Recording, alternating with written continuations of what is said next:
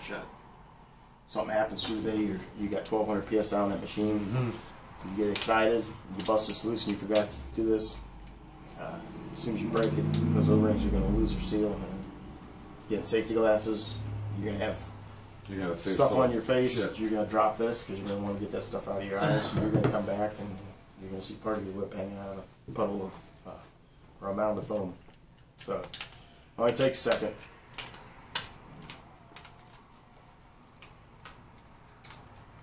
And you take the manifold off the gun. As soon as you take it off, have your carb. This is going to stay on the hoses, so your hoses are going to still be attached. You're going to have residual fluid down in those recessed ports there. Hit it with the carb cleaner real quick, and then I always take the tube lithium grease, put a little on my finger. Just fill the hole in. So I use 2 different fingers in case I have any A on one and B on the other, and just put a puddle of that lithium grease in there and keep any moisture from getting in it. Are those quick connects from the hose, or are they screwed in? No, those that's going to stay on the hose unless something bad happens. Okay, okay. Yeah, that's always going to, you know, that's why clean them out real good, hit them with lithium grease. You can hang it up there the way it is now, and you're good to go. First thing, I'm going to take my A side check valve assembly out. No screens on it. When you do this, you're just going to have fluid on here. You're going to have fluid down in that port still. Hit it real good with carburetor cleaner. Then I'm going to take and disassemble it. There's also a drawing here, a breakdown. Oh,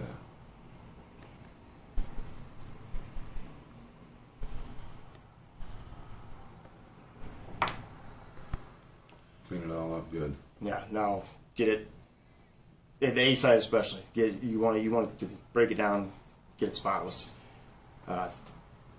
Check ball is in there. And this is the every week thing, or yeah, the every day? I would do it every week unless you have a job 20-30 days in a row. Don't worry about it. Just shut it down like that does. But if you're doing a job on Tuesday this week, Thursday next week, I'd go ahead and clean it, clean it, do it, and be done with it. Again, there's going to be residual fluid in there. Again, I'm going to take the carb cleaner, brake clean, get that fluid out of there. I do one side at a time. I always get the A out of the picture. Take the air cap. This is a used air cap. I just put it on there because we had to borrow it for a customer. But yeah, A's the bad side. A side's marked. Oh, I can see that on there. The check valve, you have A's marked there, and then I take this training cap off. The A side side seal assembly is marked. So get that out. Take a screwdriver. Like I said, it's going to be a little bit more difficult with fluid in it, and you put heat to it. Again, got it out, you're going to have residual, or trash can, whatever. Hit it with the carb cleaner. See how easy that is? That's the hardest bit. This is the biggest screw up that I see is this right here. It doesn't come out that easy, so people go and grab the channel locks, vice grips. Anything, you put something down in that hole, unless it's a piece of plastic, you're going to put a burr on it. So when you put the gun back together, if it doesn't leak, you're going to start grooving the mixing chamber. Each time you trigger it, you're going to start wearing it out. So the best thing to do, if you can't get it out, use the spring inside. Go around. And just keep as long as you get it up, if you can get it up here, you can get a lot more leverage here. But don't touch the face of that hole. And that's all part of them O-rings that every month or so we gotta. Yeah. Yep. Again, you're gonna have some residual fluid in there. You're gonna hit it again, and now it doesn't matter if the gun falls over like this, it doesn't matter. You can't mix, but you know, if I took both these out and it fell over like this, this is gonna drip down. It's gonna make foam. So I always start with the A side because it's the bad. It's chemical. Get it out of the way. B side, same thing. Parts are identical. The only difference is the A's marked. A side's got the A on it, B side doesn't have anything. Okay. I always try to keep the same parts. A's always on the left, B's always on the right. Put the gun's upside down so it's backwards. But you get the point. Yeah, disassemble everything. Clean it off again, spray it down real good. hit that port, you're gonna have residual fluid in there, hit it, and then move on to your B-side side seal. And you prefer carb cleaner over? I've just never messed with brake clean, but a lot of guys just come and use it. And I know think brake I know what they mean because it's cheaper. Is it? Okay. Yeah, you get a taller bottle for. So again, You know me. For $1 less, so. I don't see you forking money out for anything. Well, I'm just saying, like. again, you're gonna have residual fluid in there. Hit it again, and this is your 90% done with your cleaning. Does it seem as bad as that picture? And out of all the stuff that's out there, this is the most crucial part to. Is that what you're saying? That To you being up and running? Yeah. Yeah. This is like Taking care of this. Okay. Yep. And it's not hard to do. No, It takes a little bit of time. People get lazy, or it was a long day, and you. I thought it was way more than this, honestly. Then you're looking at that. That's Yeah. totally. Well, different. yeah, well. Once I get this off, this is your fluid housing. I'll Douse it. yeah flush out real good just to make sure you didn't miss anything. Okay. There's also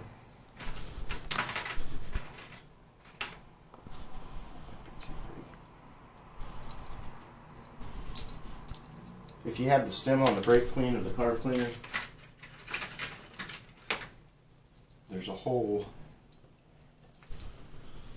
Oh yeah. So what happens? The fluid. You open up your valves on your fluid or your manifold. That lets chemical. It pushes past the ball. The chemical comes inside and gets filtered from the inside out. Chemical flows down that port. When you have your side seal assembly in there, that port lines up in between your two O-rings. So you have fluid that rotates around, and then there's those four holes. And then, like I said, that seal, you have your mixing chamber and that side seal. Gun's rated for 3,500 PSI, and it's the only thing, just those machine surfaces. There's no gaskets, no O-rings, there's nothing there. So that's why those there are the ones that are all marred up. There's no way. Yeah. When you hit those valves, that fluid's just going to come up and try to go through every part of this gun.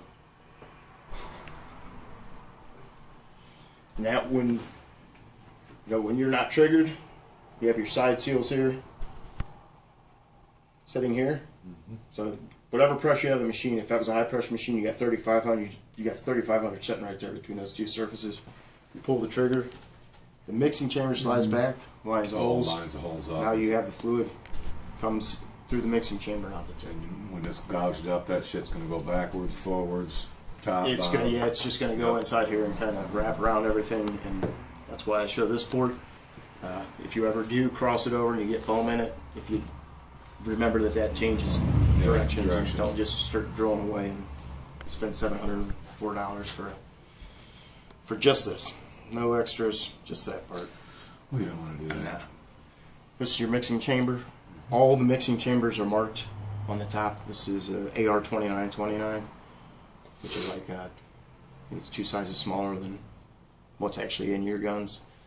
But when you put the mixing chamber in, if you're holding the gun like you're spraying, the letters are always going to be up. Yep. And that's the part we got to replace when we want to spray something bigger than the 16-inch chamber. Say you're going to do a pole building, whatever, and you throw the 5252 in there. They're going to get more output, so you can get in and out quicker. Yeah. But for the 16 on center, I would say what you have there is good enough without getting overspray on everything. So you got to scrape it off, you got to clean it up, and you can't put it back in the ground. It's waste. Yeah. That's all the fluid. That's the ball game right there. That's what it's all about. Is get that, taking care of that, and keeping that clean. This is air. The air that comes in. You have the trigger spool here, and you got a piston here that drives the mixing chamber back and forth. Hopefully, you never get fluid back in this. It's not common. It does happen, but usually it's self-inflicted when it does. The inside of the guns, the new brand new ones that ain't never been used, they're all tightened up, ready to go, right? I mean. Yeah. Okay. I'm sure we don't have to. You got your fitting for your air connection, your spring, and then it's got a little notch there. Pull your trigger spool out. Hand tight. You might have to, from the factory they come in kind of tight sometimes. I have to, if you do have to break it loose with anything, put a rag or cardboard or something between it so you don't get teeth marks, and See no channel locks? take half the black oxide coating off of it. Yeah, not just an air chamber. Yeah. These, I would, if something happened with the handle and you plug the thing up with foam, I would say definitely you take these two pieces out and you can get a drill bit kit, or you can go to Ace and to make sure that those ports aren't cleaned up. This, like I said, over time you get overspray up in there. If you do, and it starts to get sluggish triggers, take it out, let it soak overnight, you continue spraying, put it in the next day. You can do what some people do and just take your screwdriver and whack it. To me, just take it out. So it's Easy enough just to take out. So. Yeah. The air piston, that's it though. Taking it apart. You've cleaned the stuff up as you're gone. So next thing you're gonna, I'll take my grease, get a puddle of grease, and then the stuff here goes around all them little bush or roll rings. I'm not gonna do it. No. I've almost got a little off of it, or grease off of it. But each O-ring, when you're putting it back together, put a layer of grease on it. Air piston can go in two ways, but you have the flats on the side, so it goes in like this or like this. Doesn't matter. Put it in, give it a push to engage it or seat the O-ring. Safety cap, safety. Push it in, rotate it to the left. That turns the safety off. In to the right, turns the safety on. What it does is it limits the stroke of the air piston, so the mixing chamber can't come back far enough to actually let those side seals engage. Anytime you're setting the gun down, just act like it's a firearm. If you're in a lift or anything and you put it down and it hits one of the rails on the side, there's no trigger guard, so it's just going to start spraying foam all over the place. If you ever lose air pressure, the gun, for some reason, it's air operated manifold. So if you lose, say you're spraying, for some reason your compressor, something happens to it and you don't have any air. When you let go, it's not going to release because it doesn't have the pressure to put the piston back. Smack it. That'll push the mixing chamber forward so the side seals aren't. We have some on our side of the building from one of those instances. Push it down so far, and then there's a counter bore there. Don't do it on that thin ridge, but use your counter bore, push it down. If it's properly seated, you'll have about a 1/4 inch sticking out the face of the handle. Spring. So when I put it back together, it's hand tight. The only thing I'll do is I'll use this on the air cap just to get a little bit on it, but you can't get a lot because it's on an angle. Again, mixing chamber, it's marked A, B, and also description of what size chamber it is. We'll put it in. It doesn't lock in place, it just kind of floats in there. So numbers up. Do we have to take the gun down that far to put that in it, or is it tip just screw off and we put the new tip in it? Yeah, what this ring actually sets the preload on these against that mixing chamber. You can, I'd say no. Okay. It's not a good idea because when you try to put this back in, With you have these, and there's a good chance you're gonna mar them up. This is the hardest part. You have squares inside the fluid housing that you have to line up for the mixing chamber, and then you also have these undercuts here that these bosses go into. Oh, yeah. So the easiest way I found, try to steady it with your palm.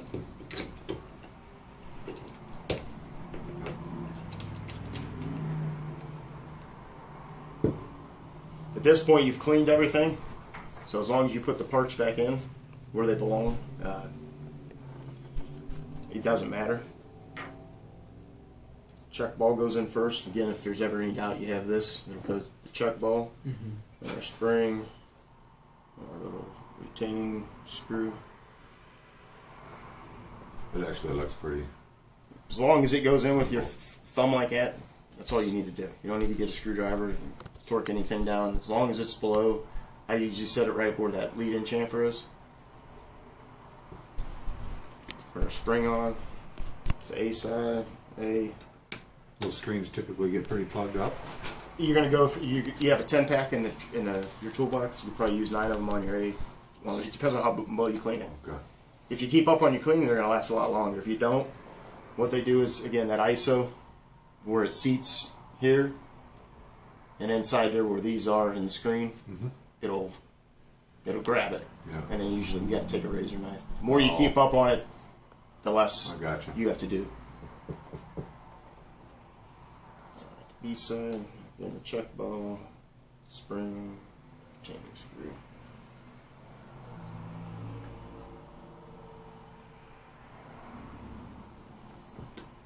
Like O-ring, all these O-rings, as you're putting it back together, you want to put the lithium grease on them.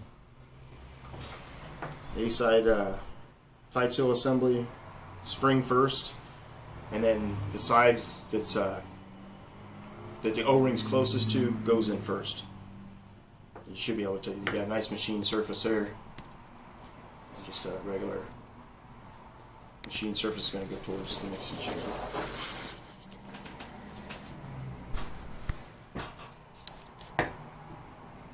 Same thing on the B. I always check when you put them in, make sure that you got good Spring's working good. Yep. So that spring, when you put this on, that's what actually is setting that preload for that metal-to-metal surface between the side seal and the mixing chamber. That's a lot of times the engage better go backwards till you feel a click in, and that's it. Like I said, it's pushing it in, so it might feel like it's kind of goofy, but you know, always put lithium grease on those threads too, because you'll actually start getting thread marks on the outside of these. Oh, I got you. Because it's taking and compressing those springs. Yep.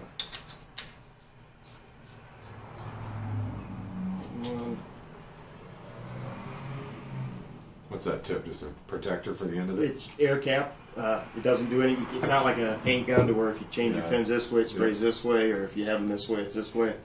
It doesn't have anything to do with that. It also, when you're not triggered, you have airflow coming through the gun. It's going through the whole inside. My side seals are here. My mixing chamber holes are here. So that air comes in, goes through those side seal holes and out through the tip.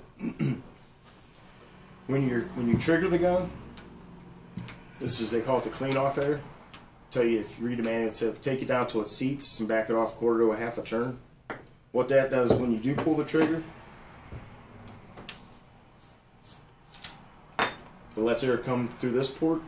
Everything on the front here is sealed up at this time, so that air enters these 4 holes. And that actually, when that's on the mixing chamber, it's supposed to help keep the tip cleaned off. Oh, yeah. So when you're triggered, you got the Pushing foam coming out, from you have that air coming out too. Makes sense. Guess they knew what they were doing when they designed that, didn't they? Yeah. Like I said, that's the only thing I'll use this just to. You can't get locked because on that side it's on an angle, so you can't get a lot of pressure on it. And you got this protective cap for your Zerk fitting.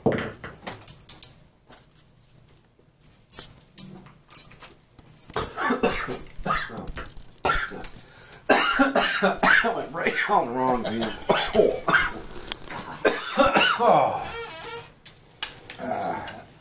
Sorry. Holy cow.